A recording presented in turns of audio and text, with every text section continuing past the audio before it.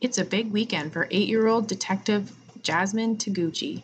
She's excited to celebrate Girls' Day, a Japanese holiday honoring women and girls, with her sister, her mother, and her best friend Linny.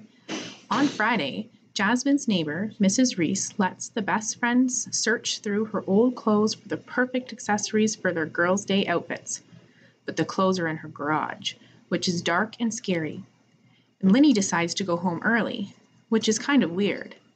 And Jasmine's big sister Sophie doesn't seem to want to join in the Girls' Day fun this year, which is kind of confusing. What is going on?